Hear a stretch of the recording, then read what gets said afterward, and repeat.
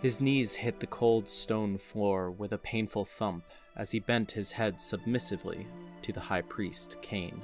As he listened, a light shone harshly through the stained glass windows, illuminating the figure before him. "True greatness comes from a purity of soul, mind, and body," the priest began, as he had many times before. "Those with impurity of body and soul must therefore work 3 times as hard as their kinsmen to please the gods."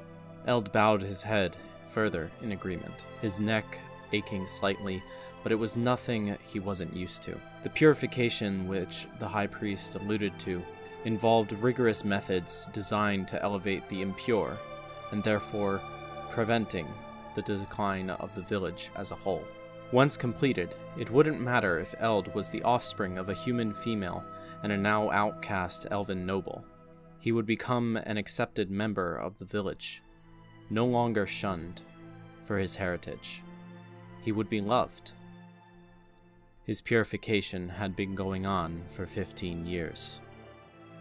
As the high priest finished the final rite of the day, he lifted an intricate bowl of gilded silver from the altar and carried it over to Eld. A sickly red liquid swished back and forth inside it. Eld took the bowl with both hands and drank slowly as the high priest traced the church's symbol in the air, an infinity with an X shape through the center. The drink had no distinct taste, but ran like liquid fire down his throat. It had cleansing properties, burning away the impurities inside his body.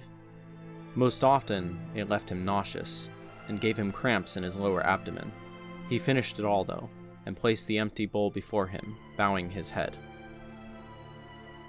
"Stand, Eld," said the high priest. Eld felt a hand placed on his arm, guiding him gently up to his feet. He kept his gaze averted downward. "You have achieved a decade and a half of repentance and purification. This is no small feat, but you must remain strong, for there is still further to go." Eld felt his heart sink. Each year, the high priest had spoken similar words. Always a great achievement, but never enough to meet the required level of purity. He nodded numbly as the high priest assured him it wouldn't be much longer, and of course, he would be there every step of the way. "We'll begin the renewal first thing in the morning, then," the high priest said, and beckoned for Eld's usual escorts to guide him back to his chambers. He bowed and allowed himself to be taken roughly by the arms. Unlike High Priest Cain, they made little effort to veil their distaste for his existence. The pupils in their hazel eyes swallowed all warmth from the air. They brought him through the stone archway to the dark depths beneath the church. Shoved into the chamber, Eld stumbled and fell to the rough, hay-strewn floor. The steel door clanged shut behind him, the key turning heavily in the lock. In a few moments, he was alone. He got up stiffly, shuffled to the cot, little more than a wooden board and cloth stuffed with sharp hay. The burning sensation in his throat subsided, but soon the elixir would begin working against his insides, tearing away at the impurities. He collapsed on his side, staring at the black metal of the room's entrance. His shoulder blades ached, lacerated and bruised from earlier that morning. His blistered hands stung to the touch, with small cuts open across the palm. He blew softly to cool them, feeling only slight relief. He wished he could numb the pain. Hanging on the bedpost was a mirror, little more than a shard of glass, that he often used to groom himself before meeting the high priest. He reached for it tenderly and looked at his face.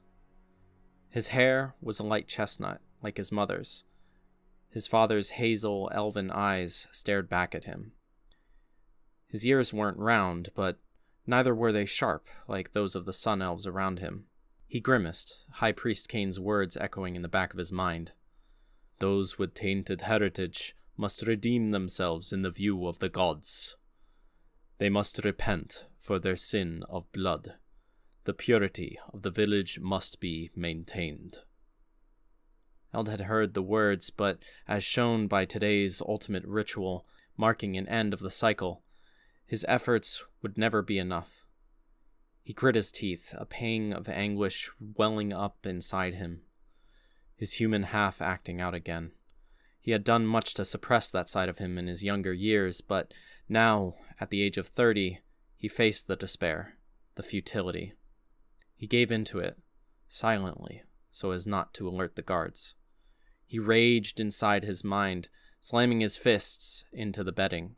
The tears that ran down his face stung the nicks and scratches along his cheeks. After a few moments, he settled down again, tear stains on his face. His stomach churned, his abdomen beginning to cramp. The pain would stay there until the next morning, which showed no signs of appearing soon. No light shone from under the door, and the barred window only let cold starlight through. He cursed his existence. If only he had been born pure. What a ridiculous notion. Eld started and turned to look, but there was only a stone brick wall. The man uses purity as an excuse for authority over you. Just because you have human heritage doesn't make you any less pure. It doesn't make you any less worthy. A strange sensation crept over Eld's heart. Static buzzed lowly in his ears, but the voice remained clear. What gives him the right to dictate who you should be? He rambles blindly about those silly gods, speaking for them with no notion of what it's all really about. He and his followers have abandoned the ways of their ancestors, the freedom their people always had. It makes me sick. The static was growing. Eld shivered again, and noticed the cold breeze that blew in from the window. If you want to be worthy, you have to prove yourself. This much is true. But purity of blood is not the only path forward. Your heritage is only part of your power. Eld exhaled slowly, his breath crystallizing in the air. The feminine voice spoke as if it were getting closer to him, and it whispered some more. You don't have to put up with those fools any longer. Their inane rituals, the sermons, that high priest waving redemption in front of you like a carrot on a stick. Eld's heart pounded in his chest, his temples ached, but slowly he felt himself agreeing with the voice. I can give you real strength, it promised. Out of the darkness, something began to take shape. It shone with an icy blue light, a six-pointed snowflake twinkling in the starlight and as big as the mirror in his hand, a hand which now bled steadily from clutching the sharp glass. The power to claim your own worth. The static roared in his ears. His body shook in the cold, the breeze turning into what seemed like a gale. You just need to reach out and take it. Eld lifted his hand, but he felt the voice as though its owner were shaking its head, chastising him. Your other hand. He looked down and saw the red stain that had spread across the cot. He saw his hand dripping with blood, clutching the fragment. He dropped it and raised his fingertips to the snowflake. He was shivering violently now. His fingers closed around it, and the light shone through them. It numbed his hand. The pain began disappearing. His body throbbed coldly, and a wave of pins and needles rode up his arm, his skin changing from tan to pale. The wave rolled over his body. The light in his hand never dimmed, but when he opened it, the crystal had been replaced with a crackling blue energy. His nausea long since passed, Eld sat up, staring at his hand. Motes of darkness danced around the edges of his vision. He looked up, slowly, towards the door. Show them what they've turned you into. He pointed his hand and pushed. He woke up to the howling of wind. He squinted his eyes and blinked. The sky was a mix of purple and blue, the sun just below the horizon, but getting brighter. Twilight before the dawn. He was standing in a shadowy, snow-covered field, dotted with small mounds of stone. The trees around him had leaves covered in frost, some frozen completely. They rattled as a gust of wind played with the branches. As he looked closer, he saw something glinting in the snow. He trudged slowly towards it, barely registering that he felt no cold from the wind. He bent down and lifted up a large piece of stained glass that lay among the pile of frozen rubble. A crack ran through a familiar crest. He tilted the glass so that it reflected his face. Icy blue eyes shone back at him, a pale face framed by silvery white hair. A faint blue glow seemed to emanate from it, and over his shoulder, the glimpse of a shadow with a toothy grin. He dropped the pane in the snow and looked around him, his surroundings becoming clear with familiarity. His breath caught in his chest as he realized what had happened. Something bumped against his consciousness, and a faint static hummed in his ears again. Beautiful, isn't it? The voice echoed.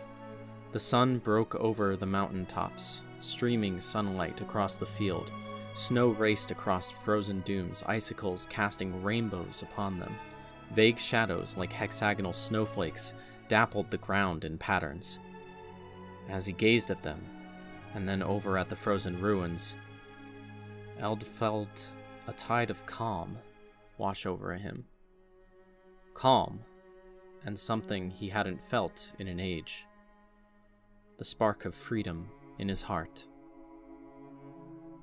A blue arc of eldritch energy coursed across his palms. The voice spoke to him, amusement creeping into it. Oh yes, this is going to be fun.